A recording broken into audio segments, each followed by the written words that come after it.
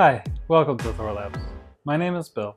Today I'll be talking about aligning fiber collimators to create some free space between single mode fibers.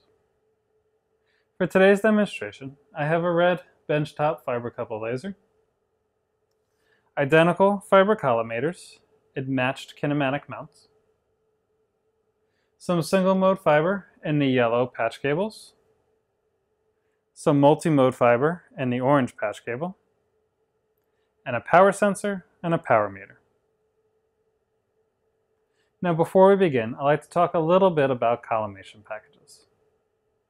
In theory, you could take a point source of light, place it at the back focal point of a lens, and create a perfectly collimated beam that'll maintain that same beam size all the way out to infinity. But when you get into the lab, you'll find that there's some physical limitations as to how far you can maintain a similar beam size.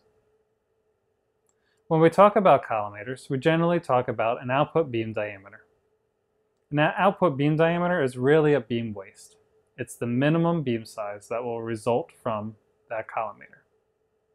So when the light is output from the collimating lens, it'll converge slightly to that beam waist.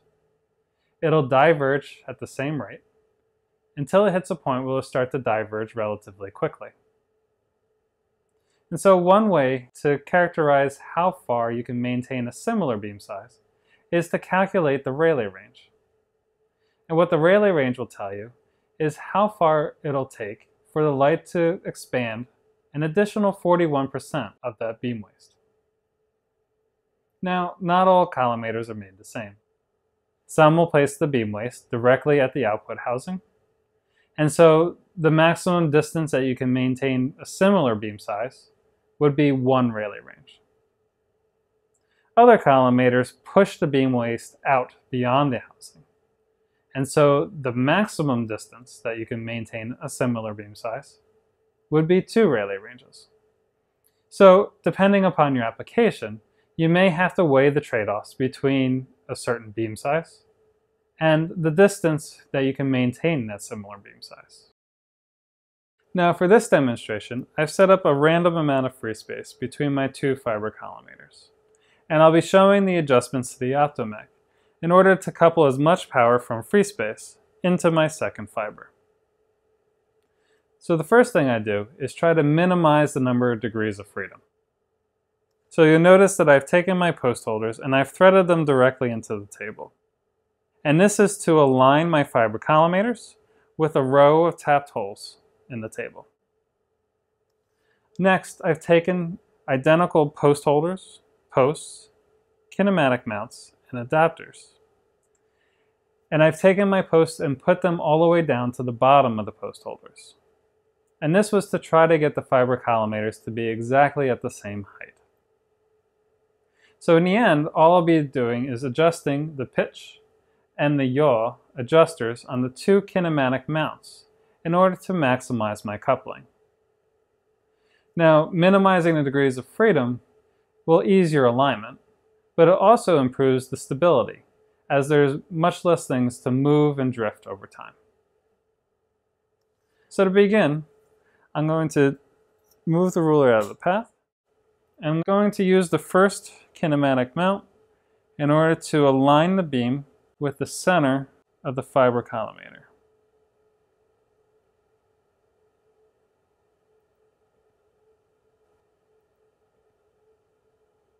Once I feel that I'm pretty close, I'll take my power sensor and I'll bring that into the path. And this will give me a reference as to how much power is incident upon my second fiber collimator. So once I have that recorded, I'm going to attach an adapter to the power sensor so that I can couple my fiber directly. Now, you might be wondering why I'm using multi-mode fiber when we want to use single-mode fiber in the end. And that's another step that you can take in order to ease your alignment. It'd be much faster to couple the light into the larger core. And once you have it, you should be relatively close to the alignment for the single-mode fiber. So now that I'm fiber coupled, I can see that I have some power. And so I'll use the two adjusters in order to maximize the power. So I'm going to travel through a relatively large travel range in order to ensure that I don't accidentally try to peak up on a local maximum.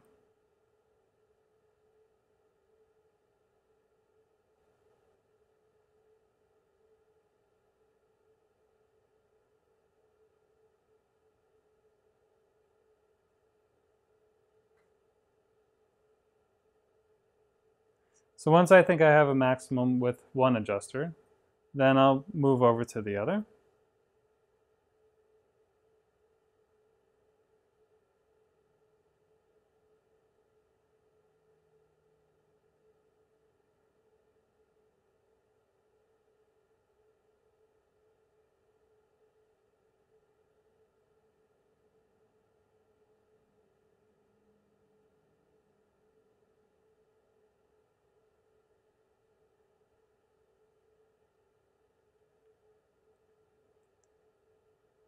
And I'll go back and forth.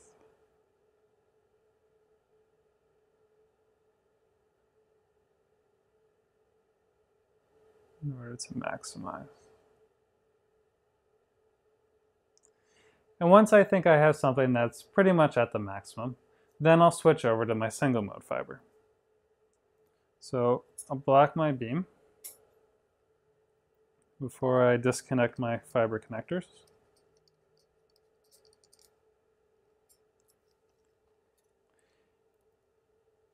Now you might notice that I have an APC connector on the single mode patch cable. And I'll be connecting that end to my power sensor. And that's because there's a high Fresnel reflection between the power sensor and the free space. And so that should prevent any back reflections from going back into my system and causing instabilities.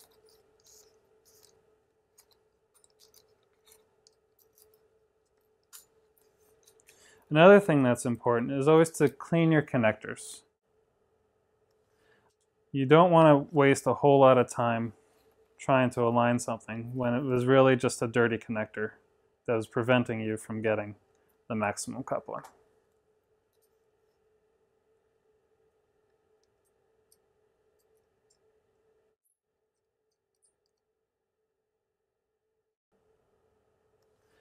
So once I'm connected, open that up.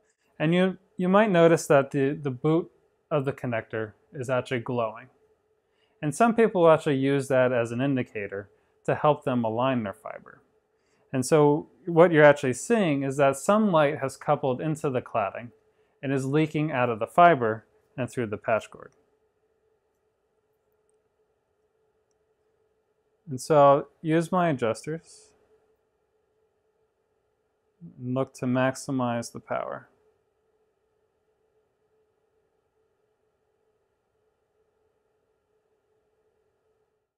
And here, because we started with a multi-mode fiber, we're already up into the milliwatt range relatively quickly.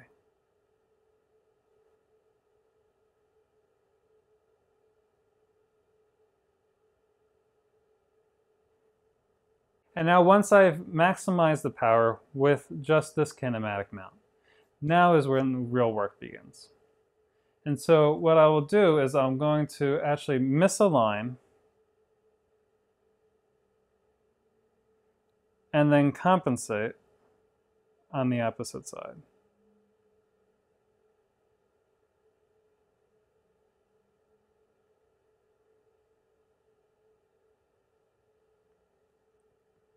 Misalign again, and then compensate. Misalign, and compensate. And you can see that we're actually slowly walking the power up.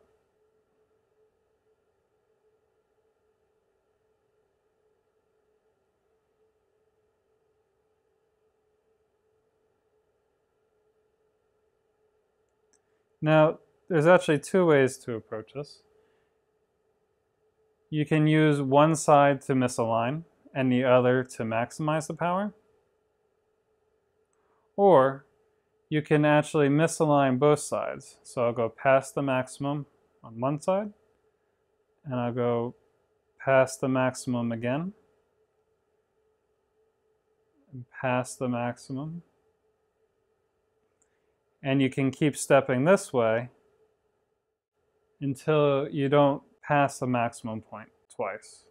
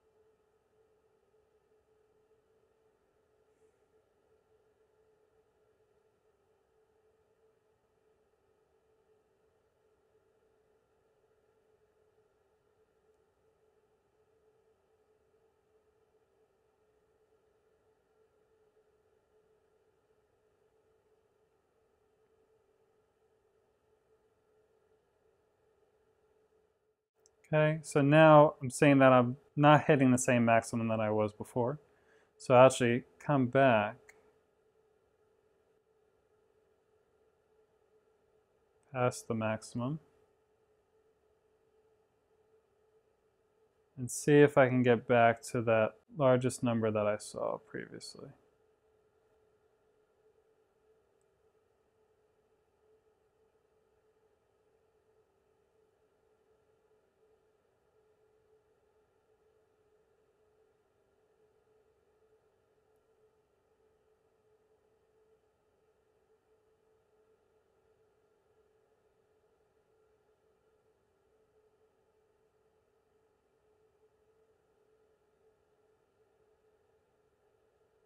All right, so I'll come back the other way.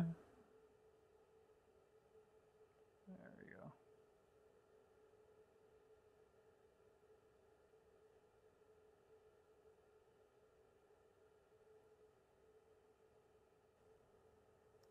And now that I'm getting what I feel is more or less the maximum on that one axis, now I'll shift to the other. So here again, I will misalign, and I'll see if there's a direction that gives me more power. And if there is, then I'll use that direction as my adjustment.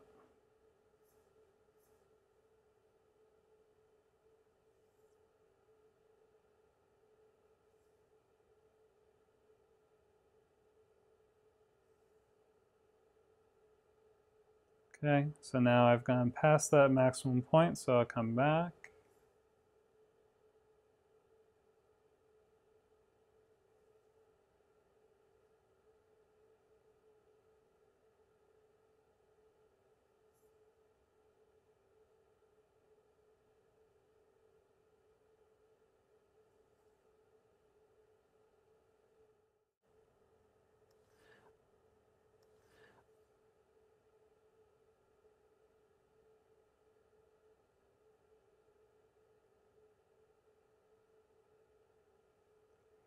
And then you can iteratively go back and forth between the two axes until you're able to couple as much power as you can, or at least enough power for your application. Hopefully this helps you out in your lab someday. If you have any questions, feel free to contact tech support.